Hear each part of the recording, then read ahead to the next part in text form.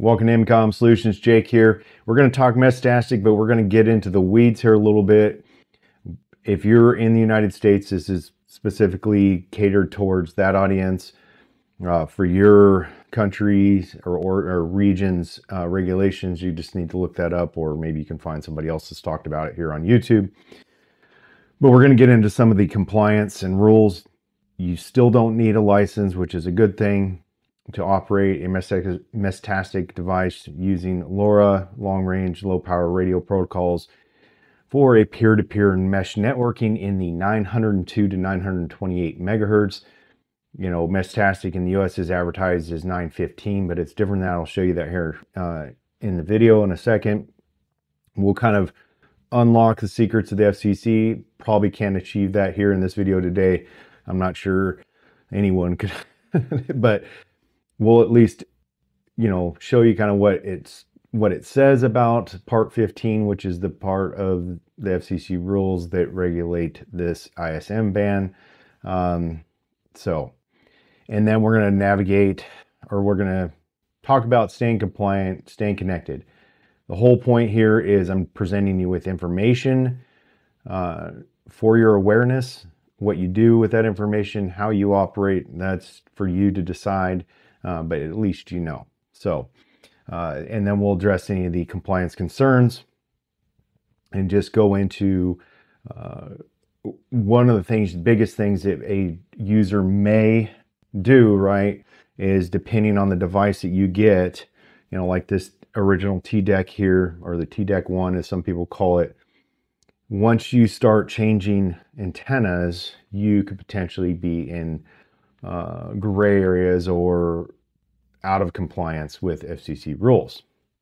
So let's take a look. Key rules for LoRa devices. LoRa devices, including those running Meshtastic, typically operate under FCC Part 15.247, which governs unlicensed radio frequencies using spread spectrum techniques in 902 to 928 megahertz. The relevance of this rule depends on whether the devices are using digital modulation or frequency hopping spread spectrum.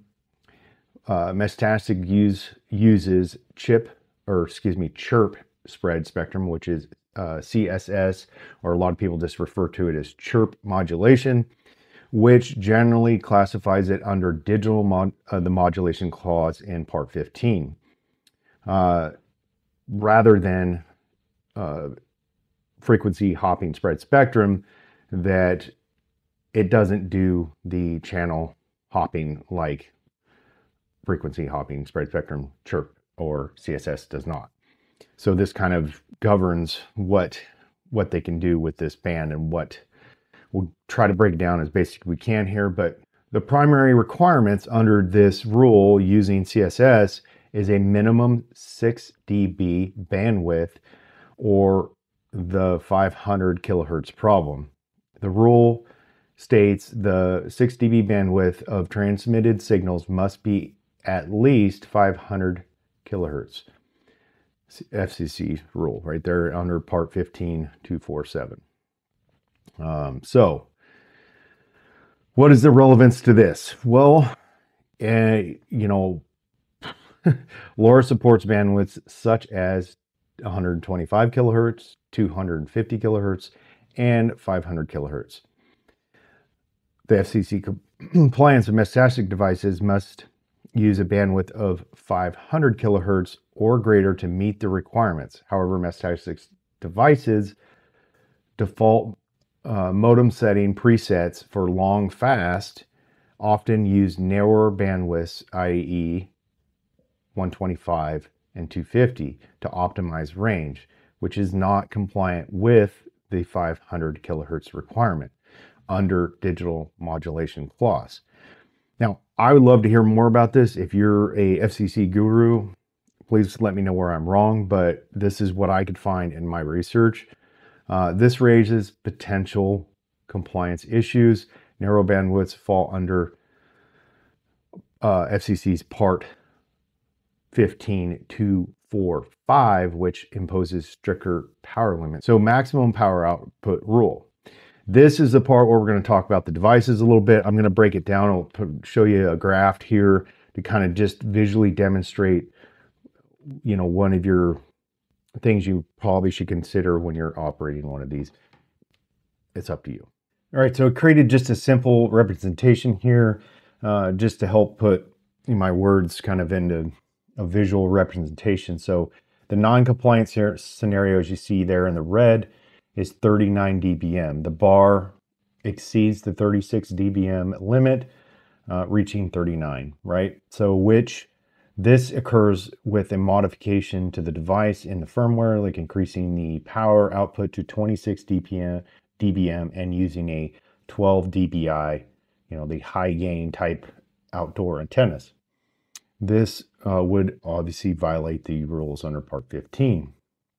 Now, if you look at the other one, it's so the example like with a rack device 4631 or 4630 producing about 22 dBm if you haven't changed the settings in the Meshtastic app, and a 2 dBi antenna like the one they provide, which is they're not the greatest antennas, but and then a basic calculation factor of about 0.5 dB cable loss, your EIRP would equal about 23.5 dBm. So obviously with a better antenna, if you added in like a 5 dBi or 6 dBi antenna,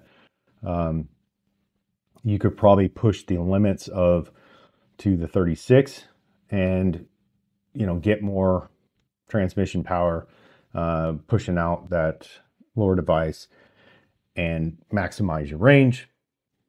All right, so wrap up, really, as I mentioned there in the beginning, this is just for your awareness. You can do with this information as you choose, to be a more aware and more knowledgeable Meshtastic user.